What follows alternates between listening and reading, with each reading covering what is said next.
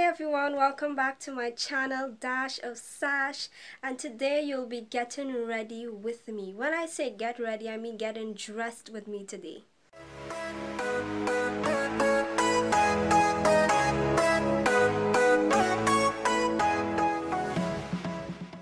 So what's exciting about today's video is that for the very first time on my YouTube channel, I am going to feature one of the designs that I made by yours truly, Sash Designers Collection. For those of you who don't know, I am aspiring to become a successful fashion designer, and so I design my own clothes, and you can check out my designs on my Instagram page available on the drop box below.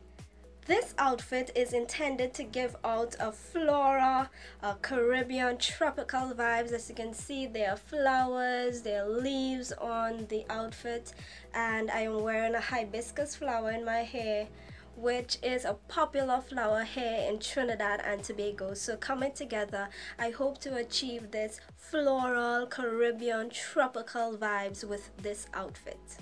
A disclaimer before we start today, I am not a makeup artist. However, I do my own makeup, and so some of the techniques used probably is not by the books, but this is just how I do my makeup. So I'm excited to have you here with me today to get ready, to get dressed for this display of my design, my very first design displayed on my YouTube channel. So I hope you enjoy.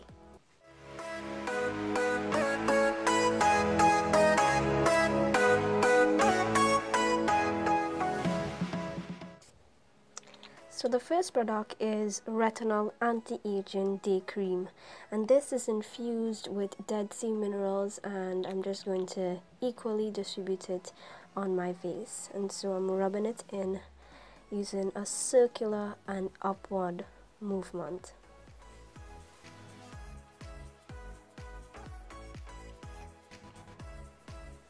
Now I'm going to apply my foundation, my Caramia cream to powder foundation.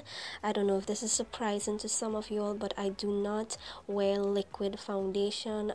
It's just my personal preference.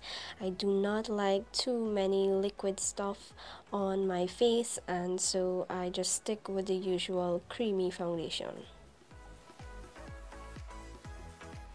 Using an applicator sponge, I try to evenly distribute the foundation on my face.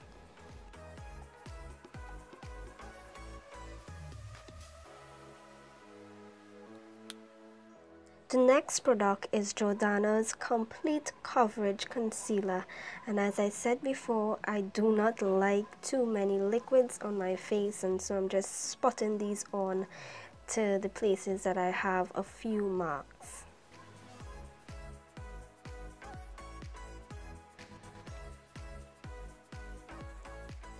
And for that extra coverage, I'm using Ruby Kisses HD Concealer just to make sure that I cover those marks, and I'm going to apply it under my eyes for those dark circles.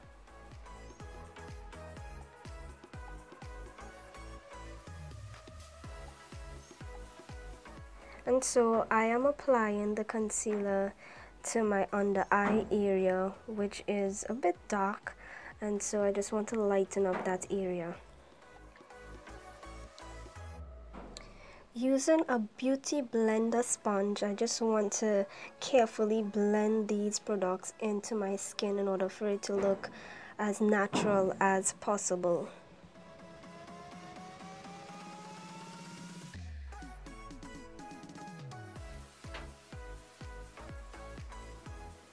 And so I'm just blending. To further blending these products, I'm using my blending brush to ensure that all the products are evenly distributed on my face. Next, I'm using Pro Primer HD Eyeshadow Primer. This is good to take out any excess grease that may be on your eyelids, and so I'm using that to give it a brighter and a smoother finish when we finish applicating eyeshadow.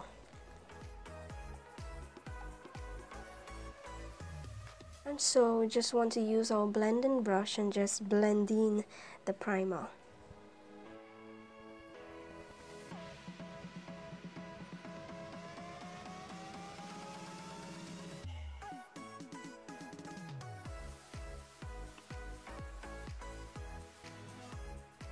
Next, we're going to use Juvia's Place, the Saharan No. 2 palette, and from that I'm using the shade Taza.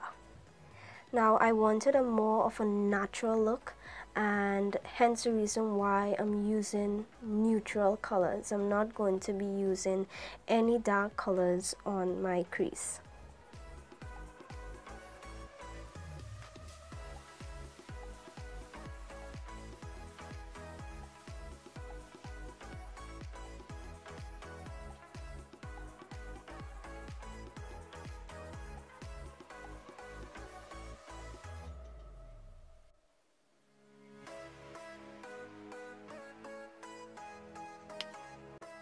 For the inner part of my eye, I'm now going to use the shade Marrakesh from the same Juvia Place Saharan palette.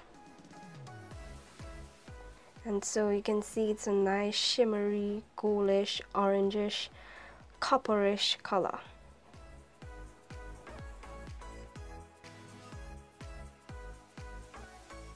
The key thing in this is to ensure that the colors are blended properly in order to give a smooth look.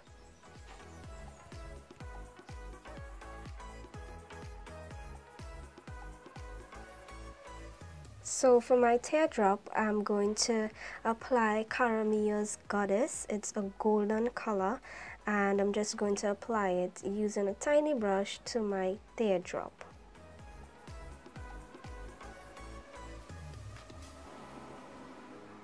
This will give it a nice golden finish.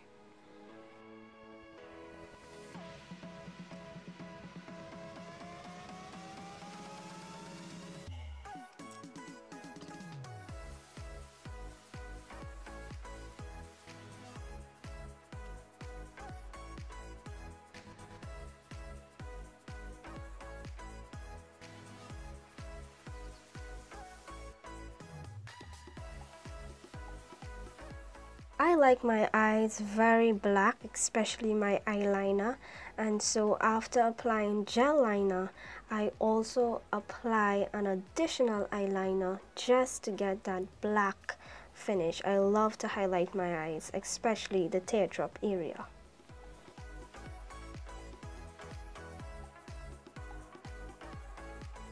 After this, I'm just using my smudging brush to just get that smoky look underneath. For my brow area, I am applying the shade Aziza. So this is a lighter shade than the Marrakesh, and so this is just going to highlight the brows. Notice I am not using any loud makeup for this look. I just want to be simple and have a pop-in red lipstick in the end. And next, I'm shaping out my wing on my eyelid.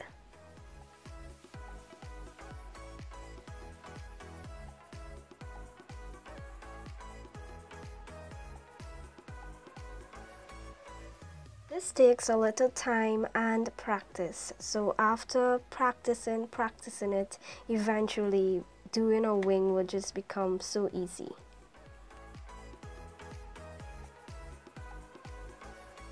For mascara, I'm using L'Oreal's Voluminous False Lashes. Now, I do not wear false eyelashes unless I'm going to a very special occasion. The reason being, I don't think that I need lashes because my natural eyelashes are already long, and so I just use a pop-in mascara in order to highlight it. Up next, I'm going to lightly contour my face using Cara Mia's loose powder, in which I am applying to my under eye area. Another good product for this is Sacha's Buttercup. It works very well for the under eye area and contouring. And so I'm using Jordana's contour stick to just give that cheekbone contour and highlight.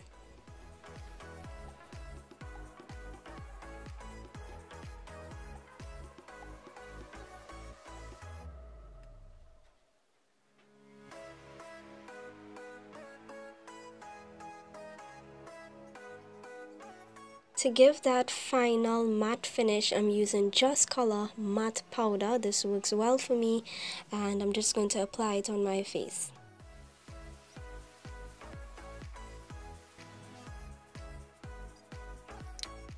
And now for my favorite part, to apply my lipstick, I am using MAC's Lip Liner Cherry and MAC's lipstick called Ruby Woo.